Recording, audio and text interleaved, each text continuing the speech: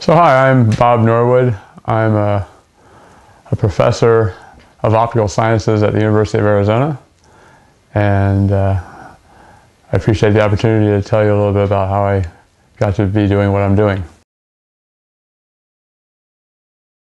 The way I got into photonics, what happened was when I went to MIT, I was interviewed by a local alumni interviewer who happened to be the director of a Bell Laboratories that was in not too far from my town. So every year I would send him my resume to see if there was a summer job for me.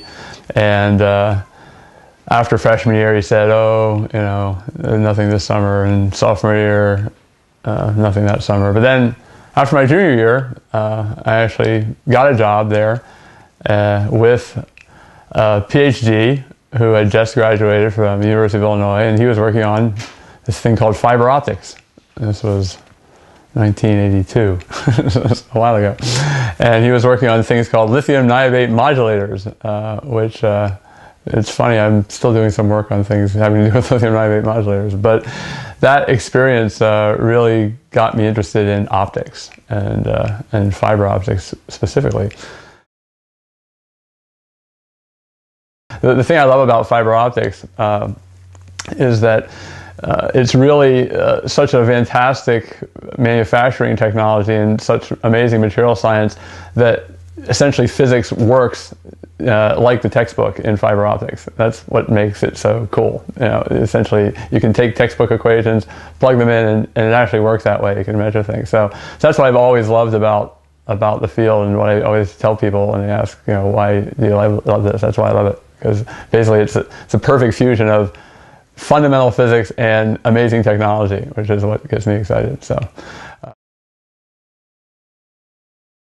that's one of the great things about research for me, is I've always appreciated a good team. You know, when I was a kid, I played a lot of basketball, and I admired the real great teams, the teams that really played team basketball. And, you know, it takes things to another level. It takes things above what the individual can do, and that's what really great research teams can do. They can do a lot more than any given individual can do. So I've had the good fortune to be on a number of those in my career, and those are really special times.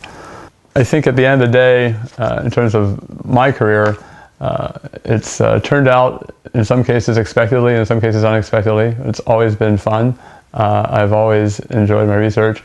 Now, I'd say my life's it's pretty hectic in terms of an average day at work. It's pretty crazy, I have to say, but it's a great environment if you like constant challenges. You know, there's always a new thing to tackle, a new problem to solve, and that's fun. It's fun solving problems. That's what you get your enjoyment out of as a scientist and a researcher. I mean, you solve a problem and you have a special day where, you know, everything really works, and you remember those days because you've worked very hard for a long time, and those days don't come along so often. And when they do, you remember them.